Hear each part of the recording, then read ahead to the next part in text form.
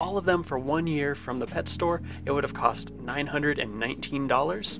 The grand total for this shipment of rodents, which will keep me set for about 4 months, was only $171. And using the same estimate for how many rodents they will need to go through over a year, the grand total for ordering a year's worth of rodents online is only $343 compared to the $919 that going to the pet store would cost.